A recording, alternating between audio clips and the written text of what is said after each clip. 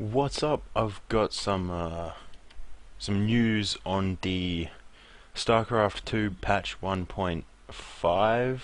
Yes, 1.5 update patch thing. Shut up. Okay. So the first thing is it's obviously a new BattleNet UI, which I've looked at the menu and it's alright. It's different. I'm not sure whether I like it or not. But I couldn't actually log in, so it was only the first menu you get to. But even that's different, and I'm not sure how I feel about it. Anyway, so actually I couldn't log in because for some reason the US server wasn't recognized by BattleNet, and the SEA server, which is the one I normally play on, it needed some, what was it? It needed a language pack that I didn't have, so it didn't let me log in. Anyway, so there's a new BattleNet AI. I mean UI. And that has an arcade button and a StarCraft 2 button. So I'm just going to go through those two things. So to start with, the arcade button has been added to the BattleNet navigation panel at the top left of the user interface. Custom games once found in the custom games interface will now be found here with an improved interface and tools. Players now have more flexibility to find, play, and review custom games more quickly and easily than ever before. Okay. The Spotlight page displays new or up-and-coming games. Players can visit the Spotlight to browse featured games, new games on the rise, and top-rated games as reviewed by the community. Players can search for games based on genre, popularity, star ratings, newness, and recent spikes in popularity. Each custom game in the arcade is represented by a game icon. The game icon contains a large game image provided by the creator and includes the game's name and star rating. However, hovering over the icon displays the game description. Clicking on a game icon brings players into the game info page, the main portal for each game in the arcade. I need to scroll down a bit. Alright. This page contains summarized information about a custom game, including a description, screenshots, play instructions, reviews, and other information. The game info page consists of several sections: an overview, how to play, patch notes, review, tutorial, and that's it. There is now a join chat button on the game info page that allows players to join a channel named after the arcade game. After that arcade game.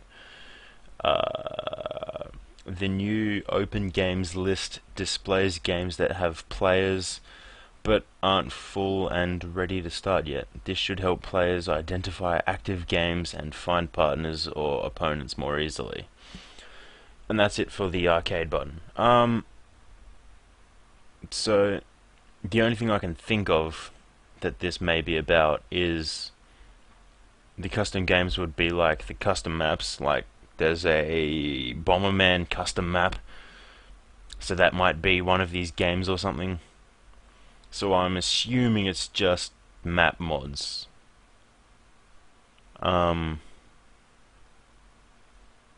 Which is amazing. Actually, I could be wrong. I might have seen a Dota map mod in Starcraft 2. It might have been something else, I don't know. Either way, now onto the Starcraft button. The Starcraft 2 multiplayer ladder, melee games, and other classic gameplay options have been moved into a separate Starcraft 2 button.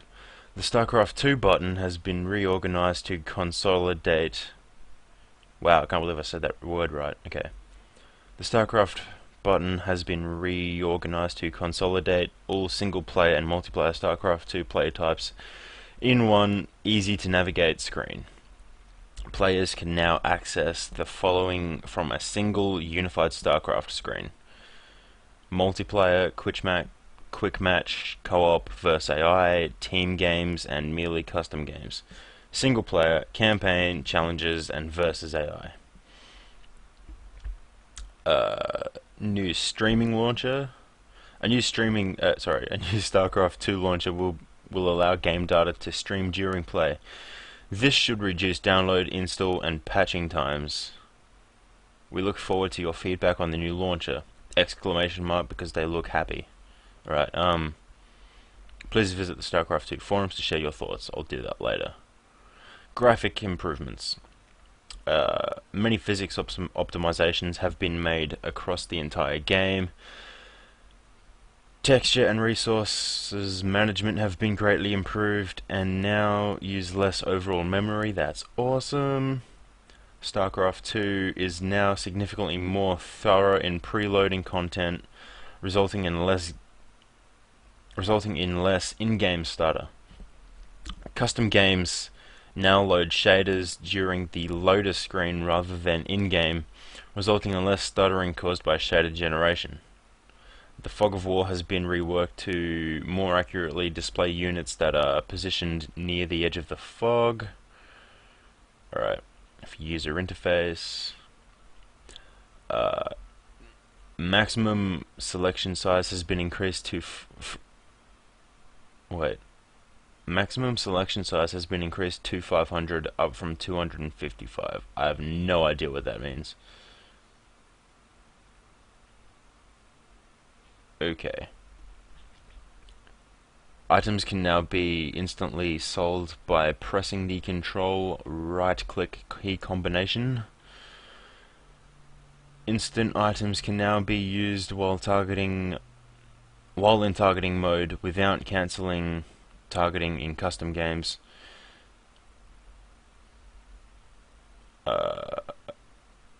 Items can now display range indicators and AoE targeting cursors when in target mode in custom games. I'm sorry, I'm getting like super lost here. Okay. Inventory commands use, move, and pawn are now available as custom hotkeys in custom games. Alliance colors have been updated to propagate the entire UI. A new in-game pathing display has been added that shows the path a unit will take on the minimap. I'm keen to see that. Seriously keen. Alright. BattleNet updates. Hang on, how big is this? That is a big subsection. Okay, I'm just going to go through this and then end the video, because that is a big subsection. Alright. The news and community and help buttons have been removed from the main navigation panel to simplify the display. These can now be accessed from the home screen. The player profile screen has been reorganized to streamline the overall display of the profile information. From this screen, players can access their profile summary, career summary, match history, arcade reviews, and rewards.